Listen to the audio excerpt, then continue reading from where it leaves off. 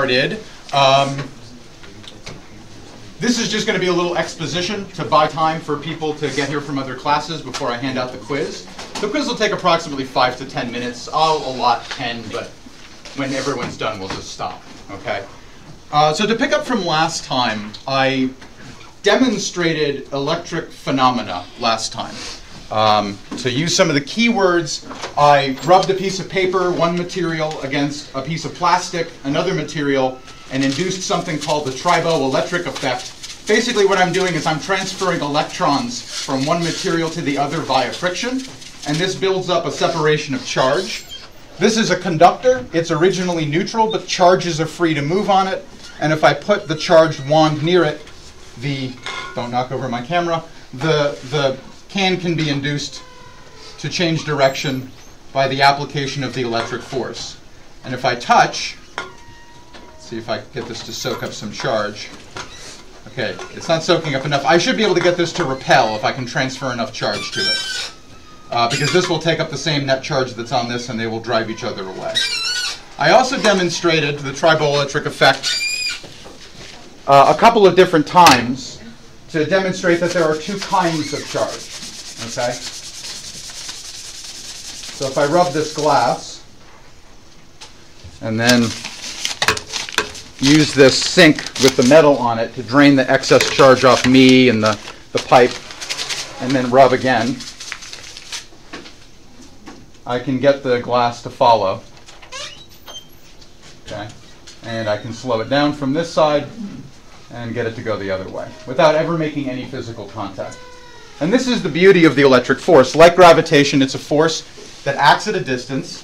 It doesn't seem to have anything to do with mass. If I were to double the size of this and then repeat my experiments, nothing would really change.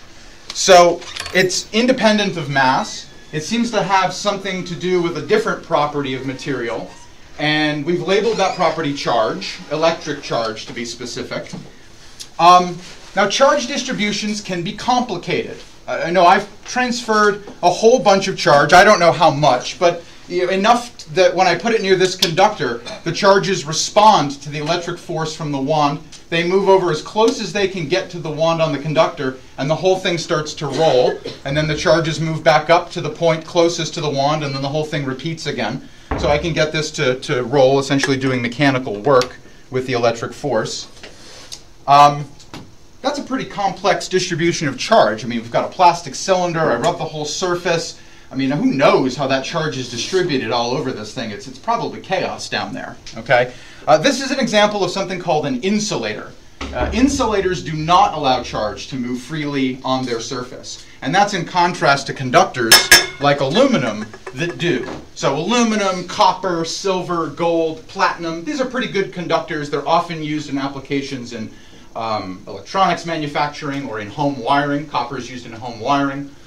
Because of their electrical conductive properties, they allow, with very little loss, electrons to move freely through the volume under the influence of the electric force. In contrast with that, insulators don't allow charge to move freely. You can trap charge on an insulator, but once it's there, it's basically stuck unless you mechanically remove it or have some other means to remove the charge. Okay, so this is why if you have a plastic comb and you comb your hair on a dry day, that's a plastic rubbing against a protein. Those are dissimilar materials. There's the possibility to transfer charges from one to the other, and your hair will frizz up, and the comb will gain a charge, and you might get a little electric shock if you're not careful. Okay. Does anybody know, incidentally, what's the trick to avoiding hair frizz? I mean, besides spraying your hair with some expensive product. Anyone know? There's a cheap way to do it. And you may not like the smell, but I don't know, it could be okay. Does anyone know how to remove static electric buildup and hair frizz? Olive oil. Olive oil, okay, well, you could do that, but that's smell and texture. So, any other ideas that's less liquidy? Baby powder. Baby powder, dryer sheets. Dryer sheets are designed to eliminate static cling in clothes. You're supposed to toss one of those into the dryer if you haven't used fabric softener. There's a good physics reason for that. The chemicals there are designed to prevent the buildup of static electric charge. And so if you rub your hair with a dryer sheet and then comb it, you should reduce greatly the amount of frizz you'll have on a dry winter morning, for instance. Okay? If it's humid, Water is very good at soaking up. If there's water in the air, it's very good at soaking up net electric charge that's sitting on a surface. So when you comb or brush your hair in dry and wet conditions, a humid day, the frizz is less likely to happen. Of course, you'll have other problems with your hair because it doesn't respond well to humidity, but that's a completely different problem, okay? So in principle, these charge distributions can be quite complex. And so if we think about something like glass for a moment, we're in a situation where, who knows how the charges are distributed on this, but the beautiful thing about physics is that it teaches us about energy and matter and space and time, basically everything in the cosmos. And so by doing experiments, we can reveal what the structure is of things like glass or other things that are material in origin. And what we've learned over a long period of time is that things like glass are made from atoms. And in particular, glass has a lot of silicon in it. Glass is made from silicates. So essentially you can take sand, and if you heat it enough, you can turn it into a liquid. And if you're good at glass blowing, you can make some pretty beautiful things out of that. Okay? If you were to use a technique to try to look as deeply inside the glass or any other thing made of silicon, like a silicon crystal like you might find in a computer, you would see something like this. Now, you notice this is quite a blurry image. Each one of these white blobs is the most likely location of a single silicon atom. A single silicon atom. To give you a sense of distance here, this is approximately 1 × 10⁻⁻10 meters or so. So we're talking sub-nanometer in size that you're seeing here. And it's not that humans aren't good at imaging distances this small. Actually, we're exceptional at it. We've gone into the subatomic realm, deep inside the nucleus of the atom, to see what's kicking around down there. But what you're seeing here are the limits of nature. When you get to something the size of an atom, what is meant by where something is or how fast something is moving loses all the meaning we take for granted in our macroscopic world. If you're driving down 75 to commute here or the Dallas North Tollway, you're pretty confident that you're going 60, let's say 65, let's be honest, 75 miles an hour on your way to SMU, because that gauge tells you. Okay, so in our classical macroscopic world, the world we're raised in, the world we experience every day, we take for granted that I know where you're sitting and I know where you're not sitting. But in the world of the atom and smaller, there is a new, bigger, more general set of rules that takes over. As you scale things up, you remember the behavior we take for granted every day, knowing where something is and where it is not, knowing how fast something is moving exactly using some measurement technique. When it comes to atoms, we have no idea exactly where the atom is at any given moment or how fast it's moving. You trade one piece of information for the other, and this is something called quantum mechanics. We won't learn about it in this course, but quantum mechanics underlies everything that we do every day. You take it for granted because its aggregate behavior is to make the world sensible and knowable and measurable. But when you get down to something the size of an atom, you have to accept a new set of rules that's more general than the rules we take for granted every day about motion and time and space. They work everywhere. It's just that you don't need these special rules when you get to something the size of, say, a long chain of proteins or bigger. A cell. Quantum physics doesn't really play a huge role moment by moment in the properties of a cell. But all the structure that underlies that relies on atoms, and atoms can only be described by quantum mechanics. All right, so in 1307, you learned essentially what physicists call classical mechanics. You've learned that time is an absolute thing, that everybody experiences the same way, that you can measure position with infinite accuracy, and that you can use those to derive velocities. In the quantum world, you have to have a more broad set of rules. You have to be willing to accept that actually time is not experienced by all things the same way, that distances in space are not measured by all observers the same way, depending on their state of motion. This seems spooky at first, but measurement after measurement after measurement has revealed that this is the way it is. So you're seeing individual silicon atoms here, not blurred because the camera's bad, but blurred because there's actually no physical way to measure precisely where the atom is at a given moment. And looking inside of an atom, we have to make cartoons. We have a lot of data that tells us what atoms look like, but there are no pictures of stuff inside of atoms. There's no pictures of an electron. There's no pictures of a proton. There are only all kinds of data about smashing stuff into other stuff and looking at what angles it all comes off at, and then you reverse engineer what must be going on inside the atom based on that. There's no camera that takes a picture of an atom. So this is the classic picture of an atom that most people see in textbooks. It's utterly wrong. It's very helpful. It's sort of a planetary model. It's formally known as the Bohr model of the atom. It's very formally the Bohr-Rutherford model of the atom. And it was developed from experimental data in the early 1900s. And at its time, it was correct. It's remained because it's a helpful picture. But it gives you a sense of accuracy that you're not going to have in the quantum world, in the atomic world. There's an electron, there's an electron, there's an electron, there's a neutron, there's a proton, and look how close they all are and how similar in size they are. All wrong. There's no way to know exactly where any of those electrons are, only the probability of finding them at a specific location. And that nucleus of the atom is about 5 orders of magnitude smaller than the atom itself. So it's essentially, in a sense, it's sort of the sun in the center of a very big, if you're in the Oort cloud outside of our solar system, you're probably where the electrons are hanging out in an atom. And then the sun is that tiny dim dot way down in the center that you can barely see. That's about appropriate for scale. All right, so the Oort cloud objects only notice the sun mostly because of gravitation. The light from the sun is not so bright out there. But the Oort cloud gives us comets, and so the sun must have some influence on what happens out there. So this planetary model is very nice. You can put it in textbooks. It makes people think they know what's going on, and it's utterly wrong. This is more accurate. So this is from the Wikipedia article on the hydrogen atom. And what you're seeing here are S-wave, P-wave, and D-wave states of a single hydrogen atom. And all that happens is that the one electron that's present orbiting the one proton in a hydrogen atom changes the probability of its configuration depending on its energy. So all those different shapes you see there that are blurry, one electron, not really sure exactly where it is, only probabilistically where you might find it at any given moment. So the white spots indicate hot spots in probability, most likely, and the black spots down here represent least probable places of finding an electron. Not impossible to find it there, just not really likely, okay? Luckily, because we have this picture of nature built on 200 years of observations, we can take a complicated charge distribution and we can represent it as a sum of point-like particles. As far as we know, the electron's not made of anything else. The proton we know is made of other things, as well as the neutron. It's made of the same things the proton is made from. But they're so tiny that for the purposes of this course, we can pretend like a proton and neutron are very point-like.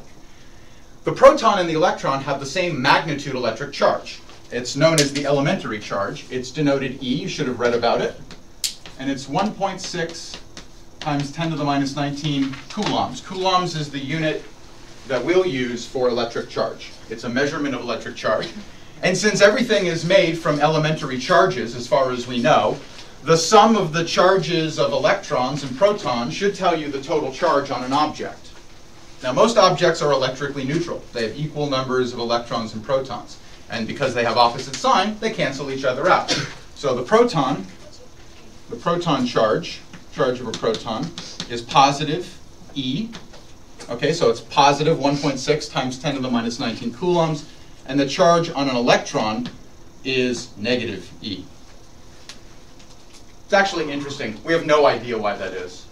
That's either a happy coincidence or a fundamental observation of nature that we still have never understood. Yeah? Is the E one electric charge, or is that? What is the, oh, this one here? Or this one here? This one? This is known as the elementary charge. It was the charge measured by a man named Millikan using a famous experiment called the Millikan wheel drop experiment, where, that's an awful experiment, by the way. It's really messy and it takes a lot of time. But basically, he measured the smallest unit of charge that he could find anywhere in a material, and it was that number.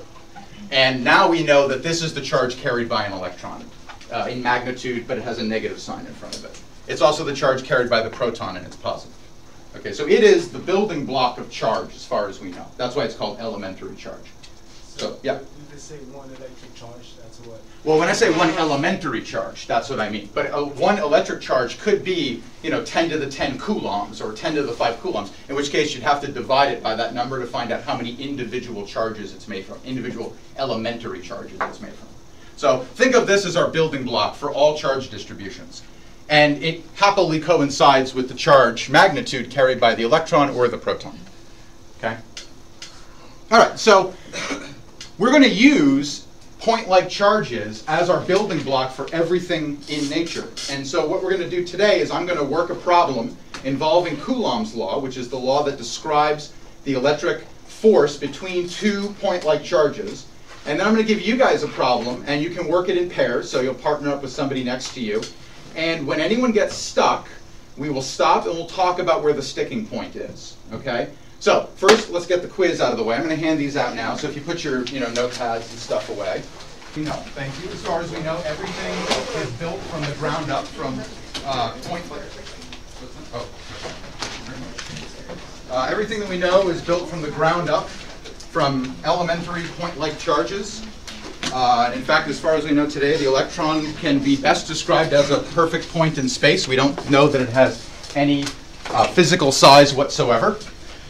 Coulomb's law, which we're going to explore today by doing, is the law that describes the electric force between two-point charges, and it will be our archetype for solving problems. Okay, so a couple of announcements for all of you. Your next assignment, I won't always do this. I'll expect that you'll look at the course class material page and then look ahead to see what your assignments are. But for next Tuesday, I want you to read chapter 22.1 to 22.2, so just the first two sections of chapter 22 on electric fields. There's an accompanying video. So it's up to you. You can read first and then watch the video, and then read, do them both at the same time and ignore both activities simultaneously. It's up to you, okay? I will quiz you on material from these next Tuesday. Homework 1, I actually still have to assign it. I forgot to click that button this morning, but it'll be due next Thursday by 9:30 a.m. I doubt any of you are looking at the homework right now anyway. So if you haven't already signed up for Wiley Plus for this course, there's a link from the class webpage. I'll send another email around today reminding everybody where that is. You should, if you have a code from last semester, it should still be good. If it's not working, contact the Wiley Plus help people and see if they can get it working for you. Your numerical answers to questions will go in Wiley Plus. That's how the homework will be assigned. But you're also expected to write up solutions to each and every problem and hand those in all stapled together. And the teaching assistant will randomly pick one and grade it on process. So if you're not sure what I mean by that, read the syllabus and you'll see what I mean. But I'm not going to, if you get a wrong answer here, it won't be counted against you here unless your process was just totally hosed. Okay? So any questions? Yeah? How do we get to the link? Do we go to your site or is it on Wiley? Well, you should be able to find me through Wiley. Yep, from Southern Methodist University. That's the institution that you should search for, Southern Methodist University, not SMU. It won't show up as SMU. But either will work. And I'll send an email with the links later today. Okay? Okay, so answers to the quiz questions. Let's talk about these. So, very exciting. And now it's going to crash. So I'll just do it verbally, and then I'll get that back up again. All right, so the first question, which of these is true about electric charge? 1, it is conserved. Whatever total charge you start with in a system, you must end with. 2, it is not conserved. Whatever total charge you start with in a system can be changed. 3, there are 3 kinds of electric charge, positive, negative, and neutral. 4, there is 1 kind of electric charge. So just shout it out. What do you think the answer was? 1, 2, 3, or 4?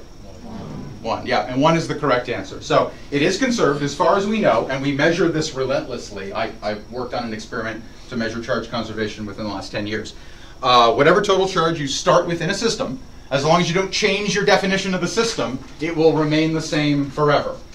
Charge is neither created nor destroyed. It can be, you can start with a neutral system and then divide it into positive and negative charge and then recombine it back to neutral later, but the total charge will always remain the same. This is useful because it lets us understand nature at a deep level. We can always predict what's going to happen when charge is involved. And there are 2 kinds, positive and negative. Right? So that's the other key thing about charge. Let me see if I can get this back up. There's always little glitches at the beginning of the semester. That's what I get for using free software. You get what you pay for. Okay. All right, so let's just do this here. Okay, so which of these is a true statement about the electric force as described by Coulomb's law? All right, so 1, 2, 3, or 4. What do people think it was? 3, yeah, 3 is the correct answer. So force, just like in semester 1, force is a vector. It has direction and magnitude. Okay, so electric force has a scalar component. That's its magnitude, but it also has a directional component. That's the described by a unit vector that points in the direction of the full vector. Yeah. Actually, go back to the first one. Yeah. I put the right answer, but if you have a rod and you use like one of those silk cloths, right? So the rod is a system. The paper and the rod are the system together. Yeah, so that's why you have to be very careful about what you mean by your system. Whatever you're using together, that's the system, right? So you include it, right? Because you can also soak up or give up a little bit of charge. So you kind of have to like isolate all three of those things from the environment. No water vapor to soak up charge. So you have to, a physicist always has to start with the simplest assumption and then think, how could that fail? That's the trick with being a physicist, right? It's diagnostic in nature. So you start with a simple assumption, just like with diagnostic medicine. And when somebody comes in with vomiting and a fever, you don't necessarily assume Ebola right away, okay? But you keep an eye on it. You think, okay, well, how could my assumption that this is just norovirus coupled with influenza be wrong? And then you think of 3 things that you might do if it turns out that person doesn't respond to normal treatments for that sort of thing. So physics and medicine have something in common, and that's diagnosis. So, is yeah. there a way to know which system becomes more positive and more negative? Like, I know in the reading it said we figured it out or whatever, but yeah. Is there a way to tell if the cloth is getting more positive? Off the top of your head? No. What you'd have to do is kind of go back and see, well, what materials was Ben Franklin using when he assigned positive and negative, and use those materials, and then you'll know the answer, and then kind of relate everything to that choice. It's tough, right? So when we do problems, it'll be specified, this is a positive charge, this is a negative charge, because I don't want you to have to sit there and figure it out, right? That's really difficult actually to do. Okay, so force is a vector, and I always like to remember it from the villain Vector from Despicable Me. What do his crimes have? Direction and magnitude, right? Okay, so that's why he's called Vector, all right? He's also a terrible geek, like me. All right, so which of these is true about this course, Physics 1308? According to the homework policy, I'm not allowed to work with other people to solve the homework problems. Is that true? No, you are. As long as you acknowledge your collaboration and say who you worked with and that write-up is your own independent work, your understanding of how the solution works, everything's fine, okay? According to the Grand Challenge problem policy, my grade will only be made from the group grade on the solution write-up. Is that true? I see shaking heads. No, that's right. It's not true. Your grade will be 80% the group grade because it's a big write-up. Okay, it's like 10 pages. But on the final exam, you'll have some questions customized to the members of your team to make sure everybody on the team knew what was going on. Okay, so get your story straight before you go to the final. According to the syllabus, attendance during the class period is not assessed and doesn't count toward my final grade. Yes or no? True or false? Shaking heads. Yeah, no, I assess using these quizzes. So yeah, that should have been self-obvious by the fact that you put your name on the quiz.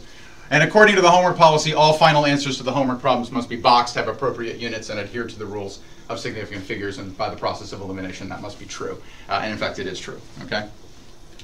Okay, so let's talk about solving problems involving Coulomb's law. Now, I don't expect you to walk in here today having read chapter 21 and know exactly what the hell I'm about to do. You're gonna learn by watching, and then you're gonna learn by doing, okay?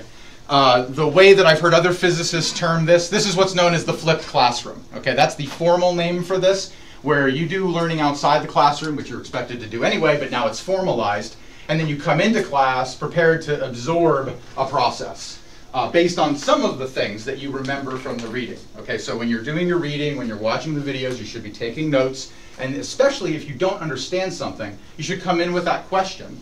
And as I'm working through a problem, if we hit that question, then you should stop me, call out, Dr. Sakula, I have a question, because my back may be turned. And then let's talk about it, okay? So the other informal way I've heard physicists describe this is learn by watching the master, which I think is bullshit, okay? I hate that. I am not a master, I am a teacher. I make mistakes too, so you're going to learn a lot by watching me, including how to fail, which, by the way, is a very important life skill. If you don't already know how to fail, you may learn in this class, although I hope not in terms of your grade, just in terms of the process as we go. Okay, I'm trying to prevent that as much as I can by having lots of opportunities in the class. But ultimately, it's important for you to learn as we go through the course. There's going to be tough material. There's going to be stuff that just doesn't click. I don't expect everything to click the first time. I expect it to start clicking maybe the second time you see it, and then by the time we get to the end of the class, you feel comfortable and confident, almost like you could predict the outcome of the cosmos. That's where I want to get you, okay? I want the universe to seem rationally intelligible, because crazy fact, it is, which is already weird in and of itself. All right? So this is Coulomb's law, and that thing looks terrifying. What the is all of that, okay? So let me step a little bit through Coulomb's law. I'm an experimental scientist, okay? I have tremendous respect for my colleagues that do purely theoretical, math-only calculations. But the truth is that we only make progress in the universe and understanding the universe together. You have to have people that are willing to go out and make risky observations with possibly seeing nothing, and then you report that, or possibly seeing something and you report that. And then it's the job to sit down and figure out, well, what the heck just happened? Can I make a hypothesis that explains my observation? A hypothesis is a testable explanation that can be falsified by doing another experiment. That's the key feature of a hypothesis. You can prove it wrong. If you can't prove it wrong, it's not in the domain of scientific investigation. All right? So some of you have heard of string theory. Anyone raise your hand if you've heard of string theory? It's very popular. We have no idea if it's true, and actually nobody knows how to falsify it. So is it even science is a fair question. Well, I don't know, right? But these are things that we worry about as scientists, okay? This is a mathematical description of a great deal of observation that happened in the 1700s and 1800s, mostly by chemists. But chemists and physicists and mathematicians and biologists, they were all kind of the same thing for a while there, until you needed such specialized knowledge in each of those disciplines. There's no way you could learn all of those things at once, okay? We're getting to a point now with like bioengineering and biophysics and biochemistry that disciplines are re-merging to solve even more difficult problems. But there was a time when you could be a person who knew everything in the field and do something with that. So people made observations. They made observations of putting charge on things and then how much force that exerts on another charged object. And a French scientist with the last name Coulomb, Augustin de Coulomb, okay, he is the one who finally figured out, he wrote down the mathematical description of what was happening in the laboratory. And then he tested it. Lots of people tested it. We've been testing Coulomb's law for a few centuries now. And as far as we can tell, it still works. It works great. And if you really want to boil it down, all of chemistry, adding in a little quantum mechanics, can be explained by that equation. And I know the chemists down the hall are like, bullshit. It's much harder than that. It is much harder than that, okay? But at its essence, that's what's going on. So, yeah, Jody. So that equation and the gravitational equation are like very similar. They so are. How are they related? Like, did one come before the other? Yeah, that's a good question. So, in fact, the gravitational equation did precede this equation. It was, in one form or another, it was essentially Newton, Isaac Newton, working in the 16th century, who wrote down that equation. But this, as far as we know, it was very exciting to see this equation in many ways, because you look at it and think, oh, yeah, this is just like, g, the gravitational constant, times mass 1 times mass 2 divided by the distance between the masses squared, and then this thing has all the direction information in it about where the force points. But as far as we know, mass and charge are completely unrelated phenomena. And all efforts to get the theory of gravity to play nice with the laws of electricity and magnetism and other forces we've discovered since then have failed. This is a great puzzle. How does gravity fit into the picture we have that's been built up from what we understand about electricity and magnetism? We have actually united a great deal of the cosmos into one equation, starting from the study of electricity and magnetism. But gravity has always been its own thing, and all attempts to merge them have not led to any testable consequence that we can actually go into like the lab and assess. String theory is an attempt to do this, to unite all of these things. But again, as I said, no one's figured out what the test of string theory is yet. Okay, so it's interesting. Maybe there is a clue deep in here someplace that we just haven't been smart enough to figure out. But as far as we know, there's no direct relationship between the two. It just, right now, it's coincidence that they have the same force. Okay. All right, so there's this number, k. Let's talk about that. K equals 8.99 times 10 to the 9 newtons, unit of force, times meters squared, unit of distance squared, per Coulomb squared, unit of charge squared. What's the job of k? It is known as the constant of proportionality. It was very clear from experimental measurements, observations of electrical phenomena, that more charge equals more force, that more distance equals less force. So those pieces were actually fairly easy to imagine shoving into an equation. But force is measured in one system of units, and charge and distance are different units from that. And so you have to have some number that relates Q1 and Q2 and that distance in the denominator, R12 squared, to force, measured in newtons. And that's why it has these units. Coulomb squared in the denominator to cancel out the Coulomb squared you get from Q1 times Q2. Meters squared in the numerator to cancel out the meters squared you get from R12 squared. Okay? So this is just known as a constant of proportionality. It must be measured. It is not determined by thinking. You have to go into the lab, and blood and sweat and money, and get it done. Okay? And so that's what was done. It was measured. And that's the value that was determined, at least in our current system of units. That's its value. Okay? So it happens to be related, we learned later, to a more fundamental constant, known as epsilon naught. And I'm going to write this down because it's a very important number. But let's just kind of hold it in the back of our minds right now because, yeah, I seem to have lost all my notes. It is 8.85 times 10 to the minus 12 Coulomb squared per Newton meter squared. So you notice it has the flip of the units I wrote up there. It was 1 over those units. Okay? And they're related to each other.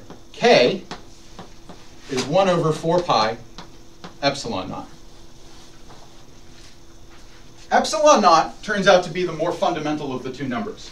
It will come up again later. We're going to need this in a few weeks for some other things.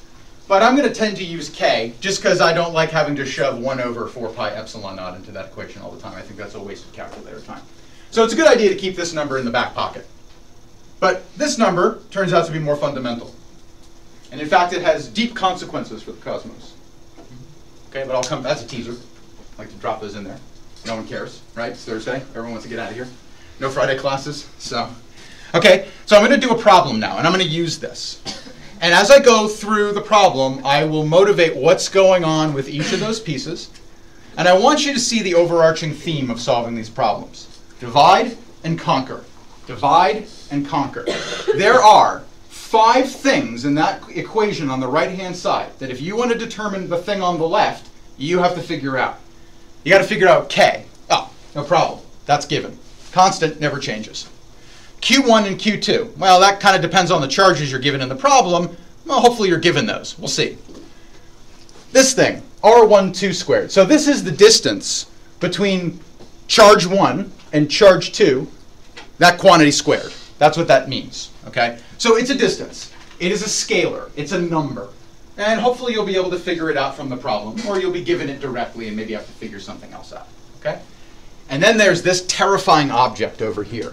And I remember the first time I saw one of these. And if we had WTF as an expression at the time, because I'm that old, we didn't have that, okay, I would have said it, because I don't know what that is. All right? What is that thing? Does anybody know what that thing is symbolically? Come on, louder than that. Commit. Is it a unit vector? It's a unit vector, exactly. What is a unit vector? I guess it just kind of describes its position in like a 3D. Yep, 3D or 2D. Or Yep, 2D. could be. Yep, yep. Some system of coordinates. Yeah, all it does is it tells you where that vector f points. Okay? So it contains the pointing information. So in a sense, I like to think of vectors as directions to your friend's house. Okay, if your friend, you say, oh, I'd like to come over to your house, but I've never been there before. How do I get there? And they say, oh, no problem. You go north, and then you go east, and you're there. What did they do? They just gave you a unit vector. Direction, and you're there. That's useless. How far? How far do I have to go north? How far do I have to go east, right? So if somebody gives you just, hey, you go north and then you go east and then you're right there, it's my front door, no problem. They've just given you a unit vector, which is great because you needed that information, but you also need to know when to stop. All right, so the rest of this stuff, all these numbers out in front of the unit vector, they tell you distances. How far north? 10 blocks. How far east? 6 blocks. Okay, so a proper full vector involving directions to your friend's house are 10 blocks north, 6 blocks east, and you're there. Great. Just 10 blocks and 6 blocks doesn't help. And just north and just east doesn't help. But that information together lets you pinpoint a place in a two-dimensional space. Okay, so the unit vector, north and east, the magnitude, some combination of 10 blocks and 6 blocks, and then you can put that all together into a single vector. Okay, so we'll come back to that. But yeah, that's a unit vector. It has only direction. Its magnitude is length 1. It only has a length of 1. That's the great thing about unit vectors. Now, I'm going to spice up the problem a little bit. I'm going to throw a little biology out here. But fair warning, I'm a physicist. And that's what biology looks like to a physicist. Bird, bird, bird. That's bird over there. There's some bird. Okay, so yeah, you probably know more about biology than I do. Okay, but what I like about biology is there's deep inside of it, there's embedded some physics. Okay, so in particular, one fascinating structure that I like as a physicist, probably for different reasons than biologists care about it, is the cell membrane. The cell membrane is this really beautifully complex structure. And when I look at it, I see this, sea of interesting physics that's going on. Ions can be pumped across the cell membrane to change the charge concentration inside and outside the membrane. And those pumps are really awesome. I mean, they're little electric engines that are capable of accelerating charges into or out of the cell. And so, here, for instance, you have a pump that's capable of pumping potassium ions, K+, from the inside of the membrane to the out. There are also chlorine pumps and sodium pumps, and they can change these gradients, these charge concentration gradients across the cell membrane. I'll come back to the cell membrane later. It's actually an interesting example of a physics device known as a capacitor. And in fact, its thickness was first measured using physics, because no one could actually see with a microscope the thickness of a cell membrane a long time ago when people cared about how thick these things were. So instead, one had to appeal to physics to figure out the answer. But that's a whole story we'll come to later. I'm more interested in those ions. Ions are merely neutral atoms that have been robbed of electrons to make them positively charged, or had electrons added to them to make them negatively charged. It kind of depends on the chemistry involved as to whether or not there's any place to shove an electron or take one away, and how hard that would be. Okay, but we have potassium ions, K+, we have sodium ions, Na+, chlorine ions, Cl-, and then these anions, which are essentially proteins, and they don't permeate the cell membrane through those pumps. Okay, and in here, at least in this little depiction that you can pull off Wikipedia, the ones that they've chosen to represent here have a 4- charge. That is, they carry 4 negative elementary charges. Okay, so let's think about ions near a cell membrane. So here's a physics problem involving these that really gets down to it. At its heart, it has Coulomb's law. Okay, so what's the force that the potassium ion, K+, okay, exerts on the sodium ion in this picture, Na+ up there? All right, so you've been given a few pieces of information. We're told that the distance from the anion, which is sort of in this lower corner of the picture, is L, and then another distance L. So it's 2L from here to here, and it's 2L from here to here. All right, so we essentially have, and you can see that this is a nice 90-degree angle here, okay? So we have a nice 2 sides of a right triangle, all right?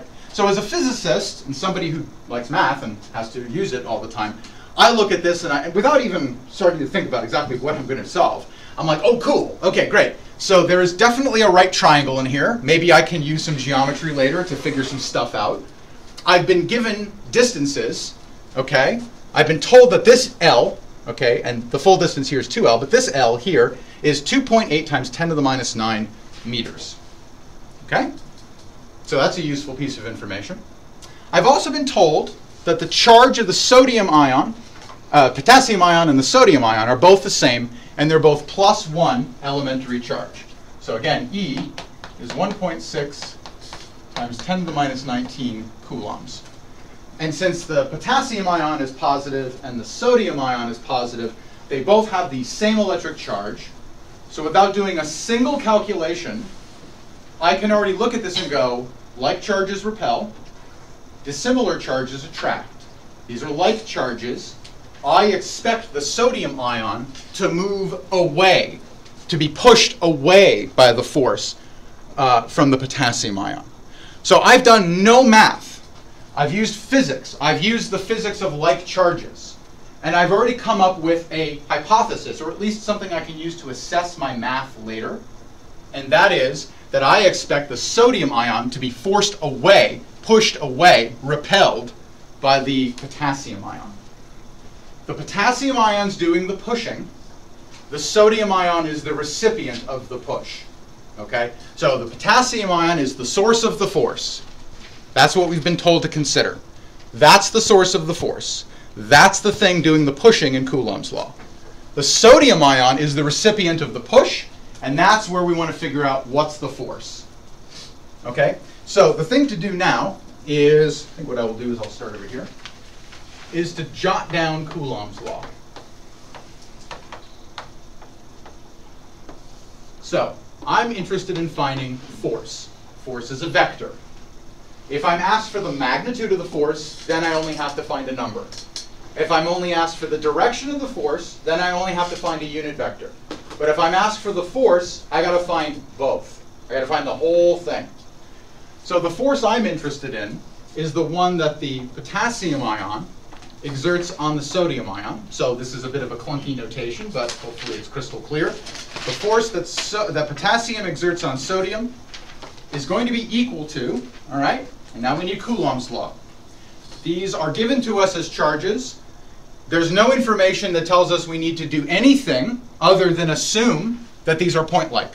So if you think you have point-like charges, you bust out Coulomb's law and get started. All right, so I'm going to do that, busting out Coulomb's law. K. K is a number. We've got it.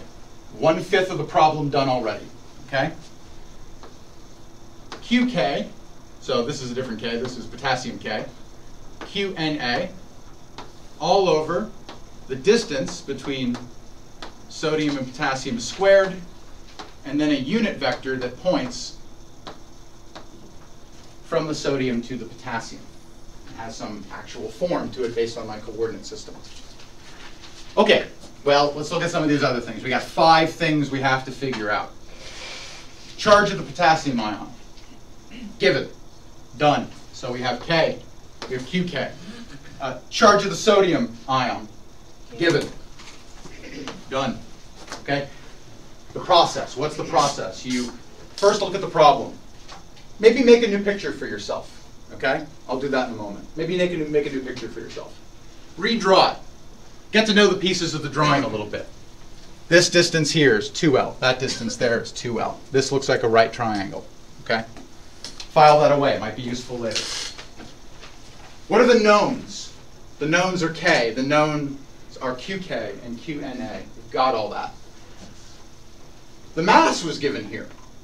Now, to those of you who are doing this for the first time, you might think every piece of information is always useful. Every piece of information is not always useful. Okay? It turns out, because, this is a good question that Jody asked earlier, all right, is there a relationship between the gravitational force and the Coulomb's law that describes the electric force? There's no mass in here anywhere. We don't need mass. Now, given the force, what could we use mass and force to find? Acceleration, right? Newton's laws still apply in this course. F equals ma, you will use it. All right, so file that away as a pro tip. Okay, we're going to be using stuff from 1307 in this class. Newton's laws are still in effect. All right, and that doesn't change. But we have a new force that we can shove into F equals ma. And given m, we can find a. All right, so yeah, so mass might be helpful for acceleration if we had to find it. But I'm not going to do that. All right, I'm just going to focus on this. Now, we need to know the magnitude of the distance between the potassium ion and the sodium ion squared.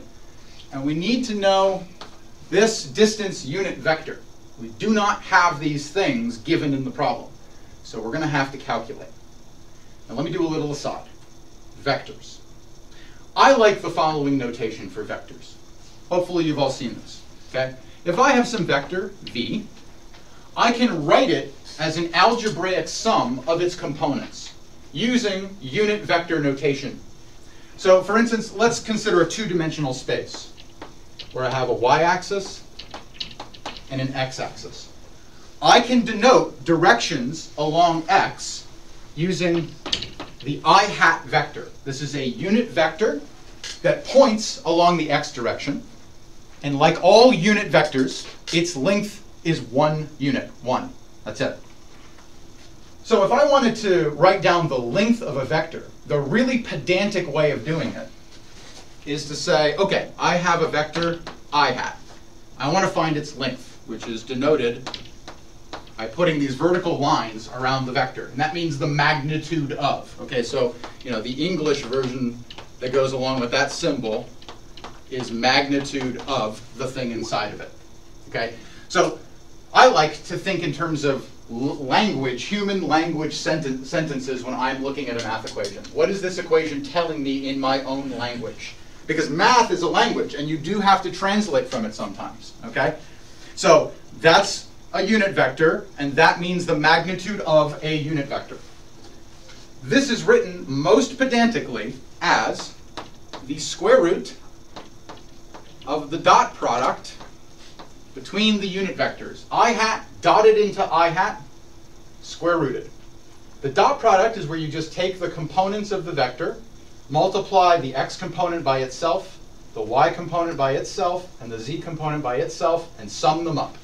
That's what the dot product is. So in 2 dimensions, it's like the Pythagorean theorem. To get the length of the vector, you take its components, square them, and sum them.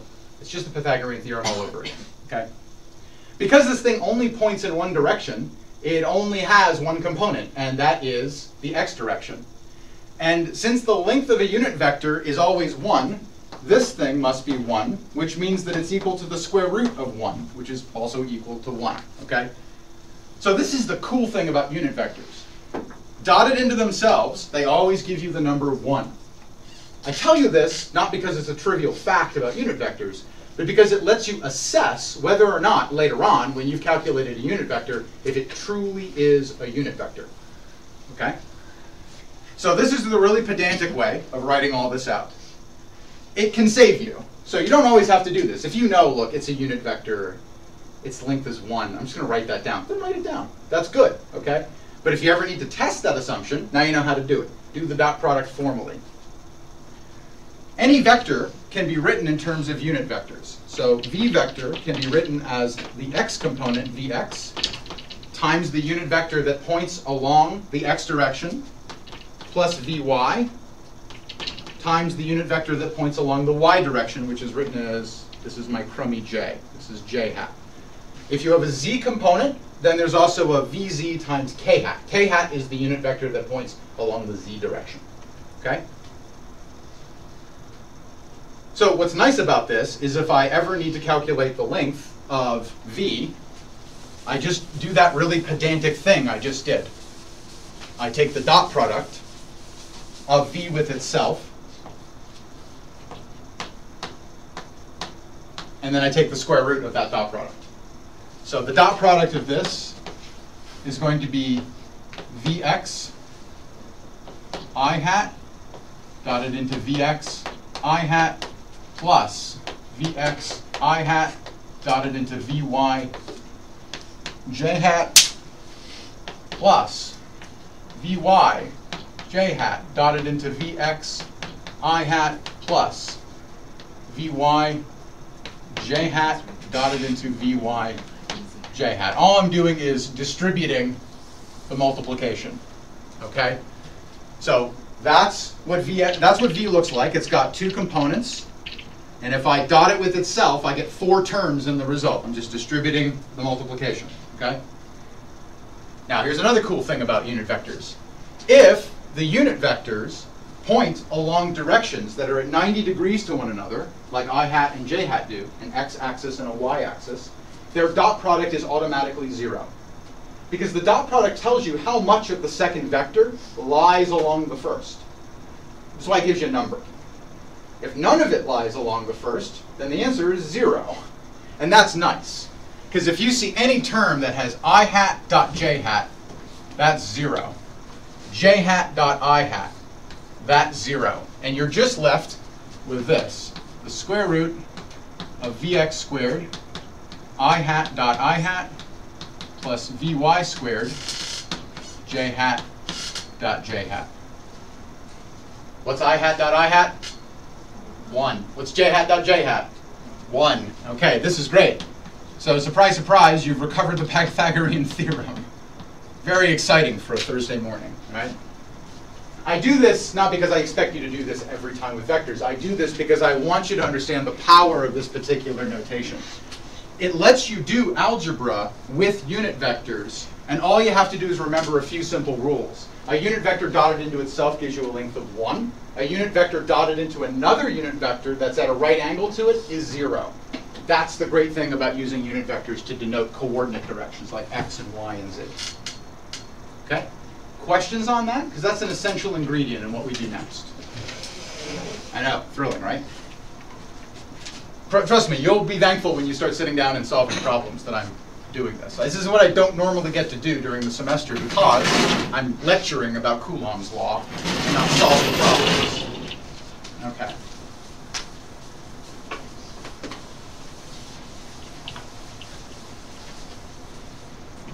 So, what are the pieces we need? We need r, k, n, a squared. We need r hat, k, n, a. We do not know what those things are yet, but we can figure them out from the information given. So let me draw the picture.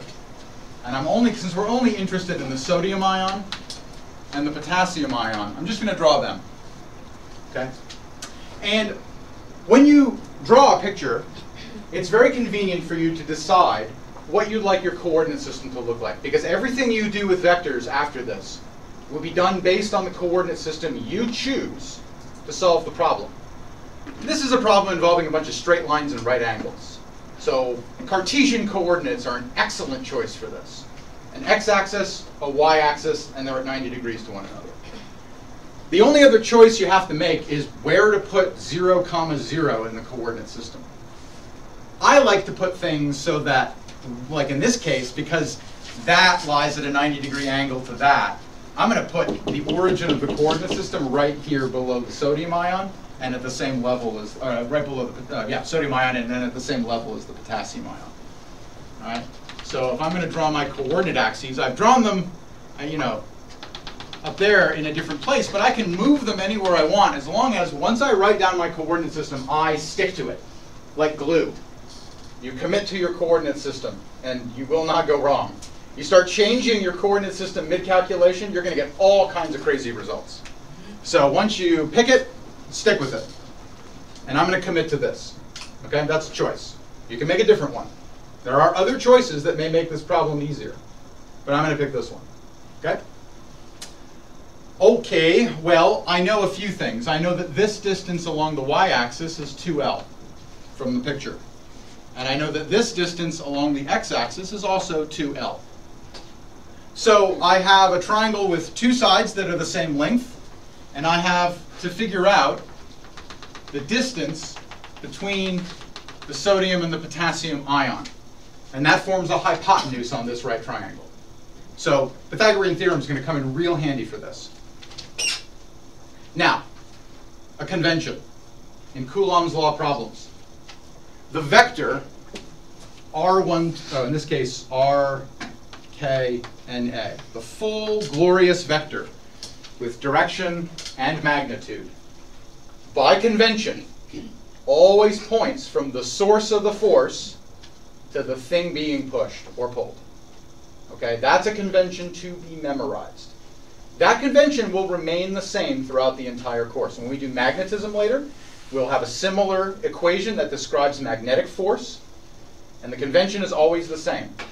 The vector that tells you the distance and direction from the source to the recipient always starts on the source and ends on the recipient. The tail of the arrow is on the source, the head of the arrow is on the recipient. So by that convention, this vector, R, must point like this. That must be it pictorially. This is why pictures are great.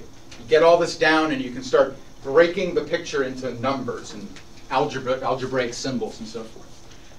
So that pictorially is this full glorious R vector, whose magnitude is R and whose unit vector is R hat. Okay? Okay, great. So now I need to know the magnitude of that thing, because that's one of the unknowns. the magnitude squared. So if I can just figure out the magnitude, I can get the magnitude squared, no problem. How am I going to get the length of this? What's that? It's got to 8 tail. Mm-hmm. That's it. Yeah. Okay. What theorem should I use to do this? Okay, a squared plus b squared is equal. Pythagorean theorem, yeah, exactly. A squared plus b squared equals c squared. So a squared plus b squared equals c squared. C squared is the hypotenuse length. Okay, so I know that r, k, and a squared will be equal to 2l squared plus 2l squared, which is equal to 8l squared. 4l squared plus 4l squared is 8l squared. Awesome. And then I can go one step further. I can take the square root of that and just get that length. So it's this annoying thing, square root of 8 times L. All right, so let me box all this. All right, so with a little geometry, a little Pythagorean theorem, we're done. We've got 4 of the 5 pieces of Coulomb's law now. Our only thing to do is to get the unit vector. And this is the last thing I want to demonstrate to you here, and then we'll just press ahead, okay? So unit vectors, how do you get r hat? Well, a unit vector is a vector with length 1. So if I take any vector and divide it by its length, that by definition will give me a unit vector. Because if I square that thing and take the square root, it will always yield 1. All right, so to be formal about this, r vector divided by its own magnitude will automatically yield something of length 1. I can demonstrate that very quickly. R hat dot r hat equals r vector dot r vector all over r. Okay, so this thing up here is just r squared, and this thing down here is just r squared, and surprise, surprise, they cancel. 1. So any time you need a unit vector, if you have the vector and you have the length, you can get the unit vector. If you have the unit vector and the length, you can get the vector. Okay? We're going to go from the full glorious vector to its unit vector. So the full glorious vector we need to write down. And I'm going to do this in unit vector notation. We need that thing, that beast, the full beast. Well, r vector points from here to here. It has an x component, it has a y component. To go along x, from the potassium ion to the sodium ion, I have to walk backward against the positive x direction to the origin. And then, to get to the sodium ion, I have to walk up in the direction of the positive y to the sodium ion. The distance I have to walk here is 2L. The distance I have to walk here is 2L. These are like directions to your friend's house. You go west, you go north. Okay? You go west 2L, you go north 2L, and you're there. So we can write that down. Okay? You go west 2L, so that's negative 2L I hat. That's what west means on this picture. Negative numbers. Okay? And then you go north 2L J hat. Done. That's the vector. I can simplify it a little bit. I can make it look prettier. I can write this as just 2L negative I hat plus J hat. Okay? That's a little bit prettier. That's about as far as I'm going to go with it. Because the only thing I have to do now to get the unit vector is divide that by its length. 2L negative I hat plus J hat, all divided by square root of 8L.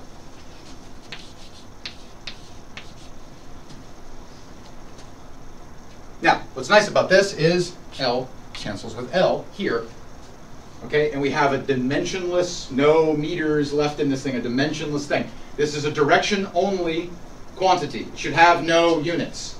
It should not have meters lurking in it, or coulombs, or any of that stuff. If you see any units left in this, there's been a terrible, terrible mistake. That's another way you can check your math. Okay? So we have all the pieces. We got K. We got QNA, QK. We've got the magnitude of the, well, we've got this thing, right? We've got the magnitude of the distance between K and NA squared. It's just that thing. We've got the unit vector. And now I can write this all down in Coulomb's law.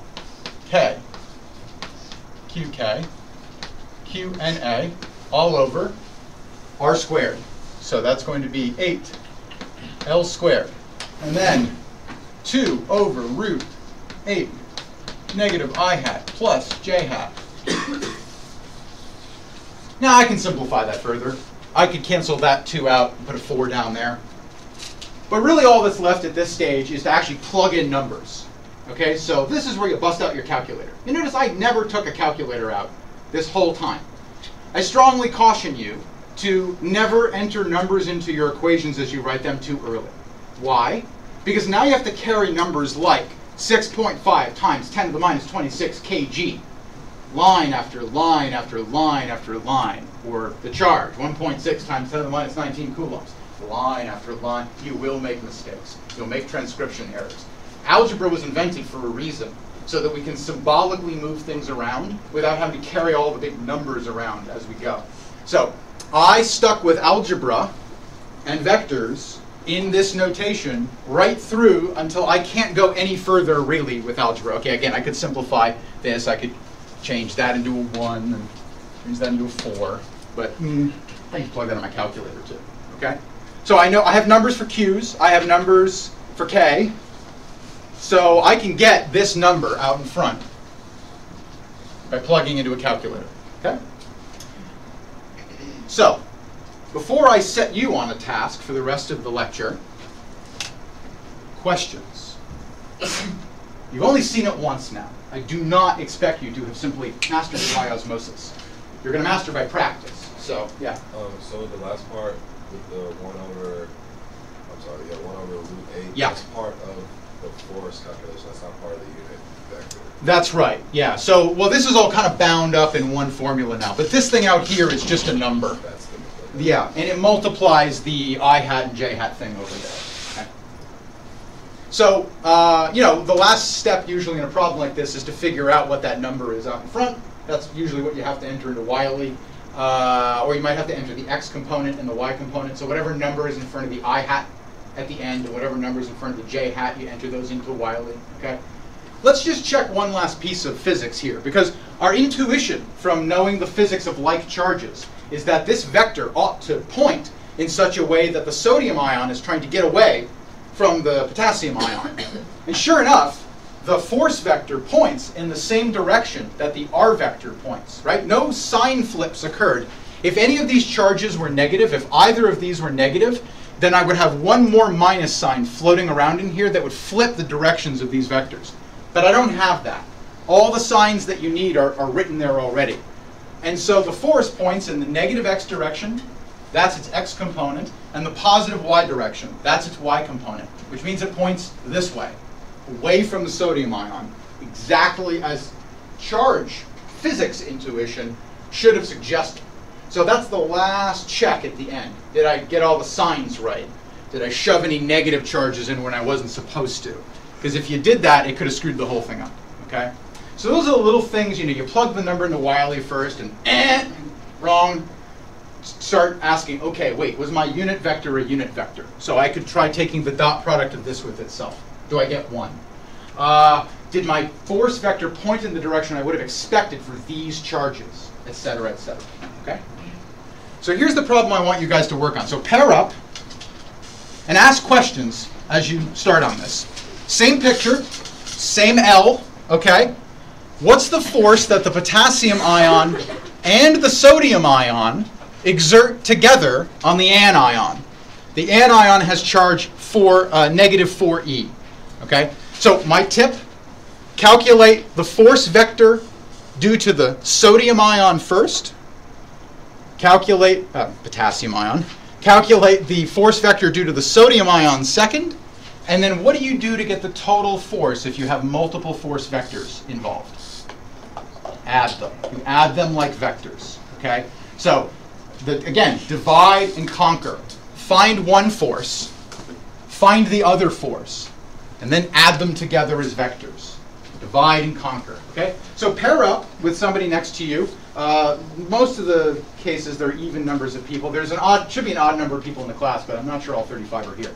So pair up, start talking to each other, and work through this. I want to hear noise. And if I don't hear noise, I'm going to start asking you questions about how the calculation's going. So come on.